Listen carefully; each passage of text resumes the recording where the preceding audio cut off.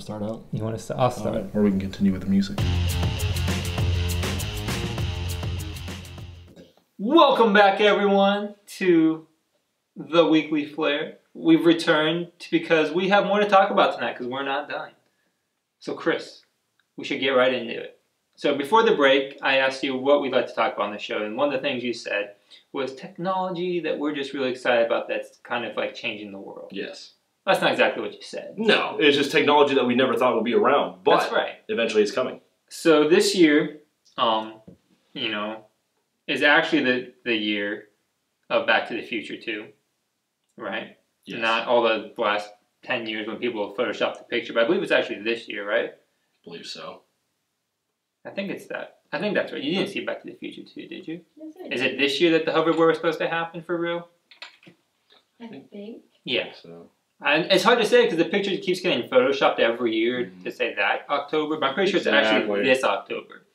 So this guy, named Catalin Alexandru Duru, that's probably way wrong. He set the world record for the longest hoverboard flight of 275. No, he broke. Yeah, his flight was 275.9 meters. That's almost 1,000 feet. It's like 905 feet and 2 inches. He actually did this last year, but he submitted it to Guinness World Records, and it kind of takes him a while to get through all their submissions and then verify it. And so, yeah, so he flew. He said he wanted to prove that it was possible for people to maintain a controlled flight on a hoverboard. Because basically all the previous, reasons for not having it was too hard, or it was too hard to control, or it just wasn't possible. Remember there's that magnetic one we talked about, like at the beginning of the show, that had to be over like a brass or copper, whatever it was, area. Yeah, this one doesn't do that. It just flies on its own. Wow. It doesn't say how it works on here because he probably doesn't want to talk about it since he made it. But it definitely sounded like it was an electric motor that was propelling it. Probably connected to some fans. Not gonna lie, this sounds better than a souped up Honda. Dude, this sounds awesome. I mean, considering what it is. Yes. It wouldn't sound great next to like a V8, muscle car probably. Mm-hmm. Well, I don't know. I've heard some V8 muscle cars with some pretty stupid sounding exhausts on them, so this might sound better than some of those. Yeah. But typically, I mean, this sounds great for being a couple fans, some electric batteries. There should have been a comm or something in there. It sounded great, and it worked great. It looked super stable. He made it himself, and he said he can fly pretty high. His exact words were, it can be used, quote, anywhere and can fly at, quote, scary heights. So... Well, what's considered a scary height? The video has it about 16 feet off the ground as he travels out across Quebec Lake Quarry? Starts with a Q and has a lot of U's in it. Man, this is... If you live near Quebec's Lake, you should tell us how it's actually pronounced, please, because I have no idea. This is the next step, as we see in the first Spider-Man with the Green Goblin. I want a hovercraft. I want a hoverboard. Hoverboard. I want this. I want to call him up and be, dude, how much for one? And he'll be like, dude, $1 million. And I'll be like, dude, never mind. Would you pay money to actually be able to fly it? I would buy one. You would buy one? Yeah. If you didn't have the opportunity to buy one, but would you pay to ride one? Absolutely, I would. I'd be out there like, woo! I'd be doing barrel rolls. Like, do a barrel roll. That would be kind of cool. Man, I don't think it could fly upside down. It probably could fly upside down, but it wouldn't last very long. No. It would just propel you into the water. But, yeah. Obviously, he went out over the water just in case there was any problems. Probably so that way when he bailed off, it wouldn't, tear him up too bad. Yeah. But it looked like it could fly over anything fine. Because it wasn't using the water to propel it. It was just, it was over water because in case there was a problem, probably. Yes. But yeah, that was awesome. And so, that was cool. And so, technology is a cool thing. Technology. Technology. You know what else is a cool technology thing? What's that? Google I/O is happening. See, I haven't heard anything. You haven't talked about it yet. I know. Yeah, This is brand spanking new information to you other than my email I sent you. That was awfully cryptic this morning saying we're going to talk about Google I/O. It's a developers conference. It's kind of geeky tech culture stuff, so we're not really going to talk specifics. But they're going to introduce a lot of new stuff, the biggest of which is probably going to be the next Android operating system. They're probably going to talk about virtual reality because that's a big thing this year. So I'm sure they're going to want to talk about virtual reality. I'm turn this off because it's going to die anyways. They're probably going to talk a little bit about Android Wear watches. Okay. I don't expect them to talk too much about Android CarPlay or whatever they're calling Android for cars or autos or whatever it is. But they could because it's all software stuff. It's a lot of software stuff. So my question to you, Chris, as someone who's an Apple iPhone user, is what's like the one thing that they would have to announce that would get you to switch from iPhone to an Android phone? Because obviously they haven't been able to do it yet. You've had an iPhone since the 3GS. Yes. And you stuck with iPhones through your 3GS till it like would not run anymore. Then you bought a 4. Yes. And you've had your 4 now forever. Yeah, I need to switch over to a 6. And you haven't upgraded any of the Android phones through all the different things they've done. The screen sizes for them were bigger. They went to 4G technology first. They had a more open system. They have widgets. They, all the stuff that Android's done, and none of it swayed you. No. So what would they have to do? What would be like the killer feature that would get you to switch from iPhone? From iPhone, it's going to be a copyright issue. Copyright issue? Yeah. I would say iMessage capability to be able to iMessage to people who are on iPhone. So if there was a way for you to iMessage from an Android phone to an iPhone. Yes. Or to a Mac, or to an iPhone. And able to play, and able to put on my music from my iTunes to my phone. Because I don't like using Windows Media Player. Okay, well I have my music in Google Play. Okay. And it's from iTunes, and then everything I buy on iTunes I just down. That I could get you around that one easy. Okay. The iMessage one though. So the iMessage most likely, because a lot of my friends have iPhones and I love iMessage. Would it be like an alternative to iMessage, or would it have to actually talk to iMessage?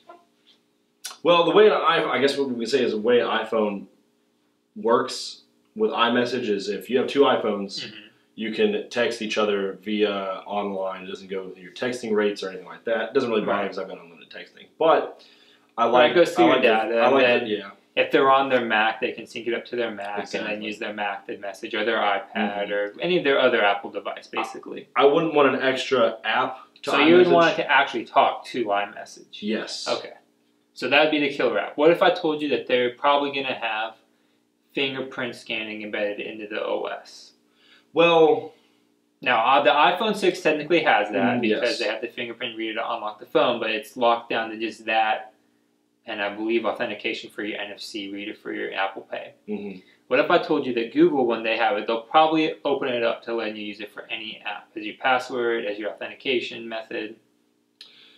Would that sway you? That would actually sway me. I guess what I can say, the reasons that I like Droid and Android is because they are highly customizable. Man, you can do anything. With an iPhone, it's better for your older generation or your young. No. I think it's very simple, very easy to use. If you jailbreak your iPhone, you can get widgets on there. Yeah. And you can get, you can get it pretty open if you jailbreak it, which technically now is perfectly legal within your rights of owning the phone.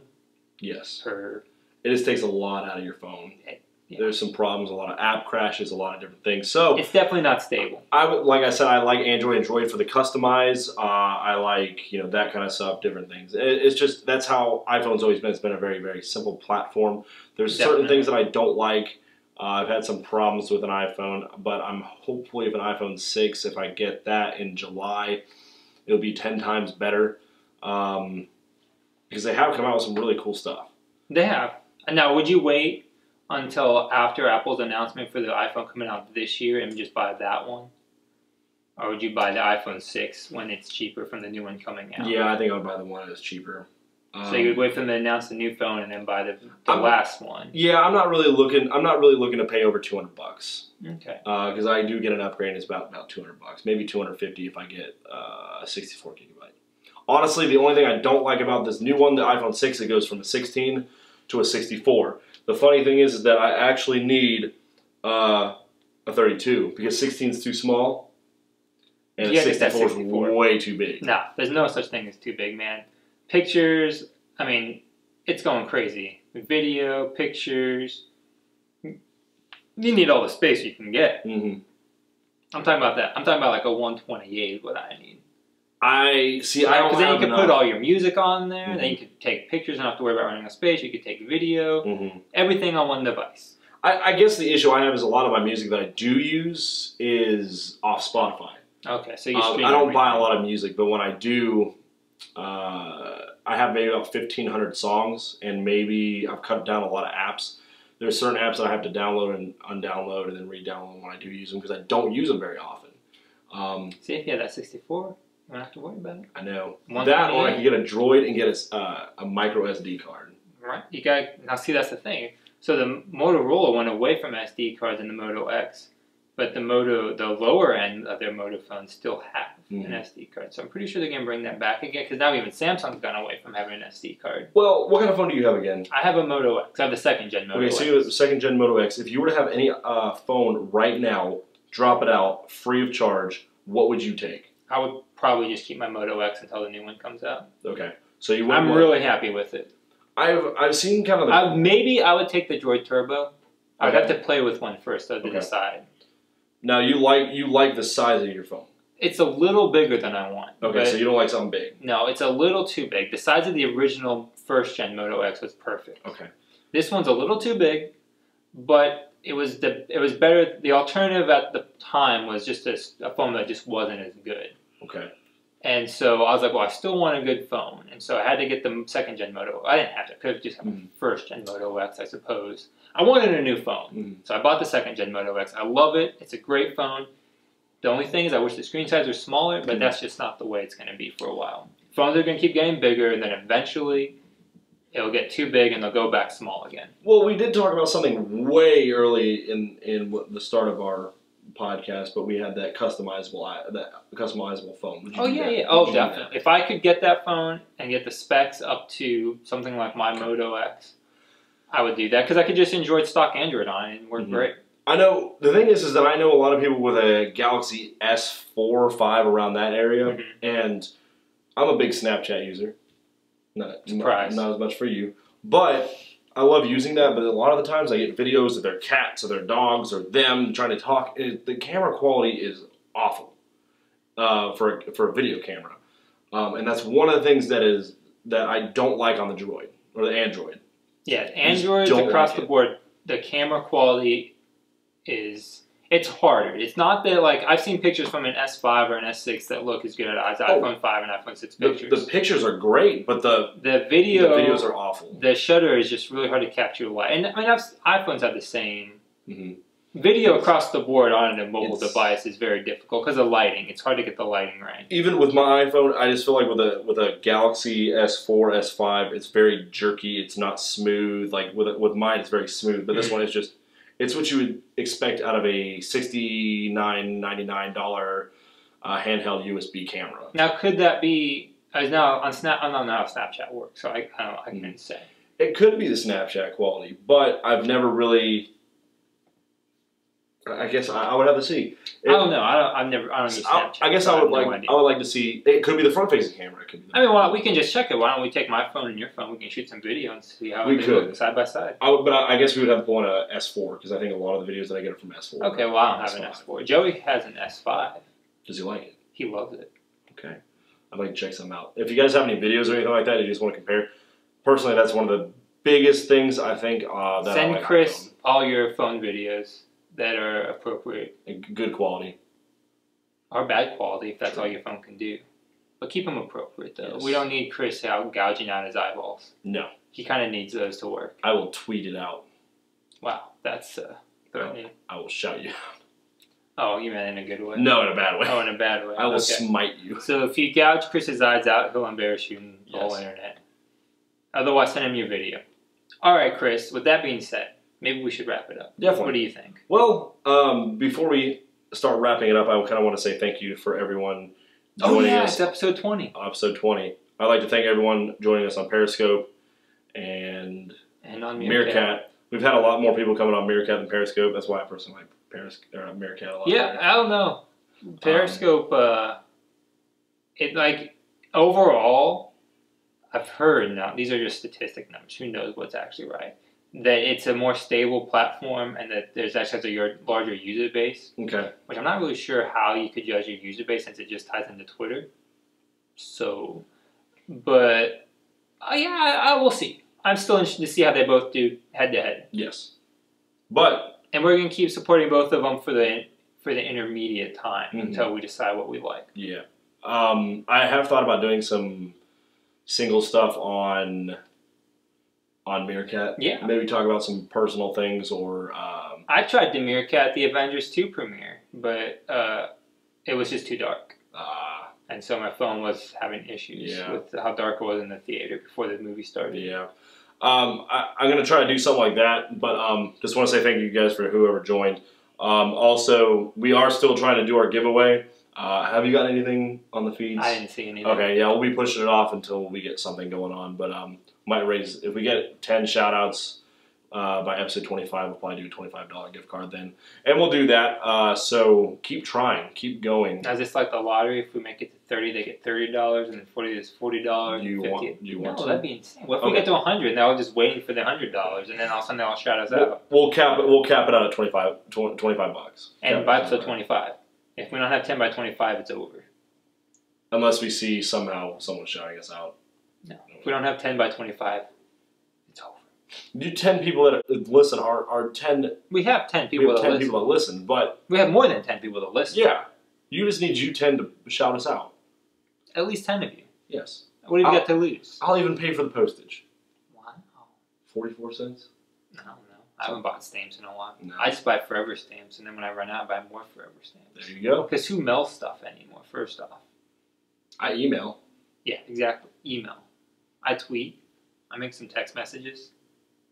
I don't like sending anything in the mail. I get stuff in the mail, but I don't send stuff in the mail. We got Nature Box. That is true. You get the Nature Box. See, it was good. What I get is bills. And I'm just a bill. Yes, I'm only a bill. I got lawyers. That kind of bill? No, I got lawyers coming in. Oh, you got the lawyers now? I got about 10 of them trying to take care of my speeding ticket. Yeah. I'm going to take care of it, though. But how much time do we have? We got like 5 minutes before the video's going to end. Yeah. I guess we just close this up then. Let's close this up. And close it up, man. We're going to talk about where you can find us. Where can you find us, Chris? Well, you can find me at fight_with_heart. I was trying to figure out which one I was going to do first. That one is my Instagram feed. Yes. Fight with heart all together. One word. No, not one word, all separated. That one's my Vine. And Never Lose Heart, all one word, is my Twitter. Chris, why is it so complicated to find you on the internet? I don't know. Maybe because I don't like people who find me. I don't want people to find me. Are you worried about your stalker, Chris? She's in jail. Which one? The first one. The one that scarred you for life. Oh, man. No, that was the second one. I don't know. I really don't want anybody following me anymore. I'm so done. He's so done with stalkers. Yeah. I'm married, so stalkers see me like, forget you. James? You can find me. I'm real easy. Just go to twitter.com/JamesWalter. And you can find me there. Everything that you want to know about me is all there. You can find all my other projects from there. Yeah. You can find The Weekly Flare. Just go to theweeklyflare.com. Or you can find us on Twitter at The Weekly Flare, or Facebook at The Weekly Flare, or Instagram at The Weekly Flare. You can even find us on YouTube at The Weekly Flare Podcast. You can find us on Periscope and Meerkat, but that's just linked to our Twitter. Yes. So that's pretty easy. You should check out the website, though, because there's a blog that hasn't been updated in like 2 months, because someone never blogs. I'm sorry. I have trouble trying to find stories. It's easy. You just type, and then something comes out. I don't know. Maybe we should get Rachel a blog for us. We should. She's shaking her head no. I will pay her in Sour Patch Kids. No one ever pays me in gold. Don't forget, shout us out. Don't forget, tweet. E3's coming up. Yes. I'm still working out all the details for that, but we're definitely going to try and live stream some reactions after press conferences. Okay. Chris, you're going to be at work though, aren't you? Yeah, I'll be at work. So sad. It might just be me then. We'll see. I haven't heard back from anyone else either. So it might just be my lonely face freaking out about all the new announcements. We'll see. But anyways, we're going to get on out of here. So thanks for watching. And make sure you come back again next week for more awesome stuff. Peace. Take it easy.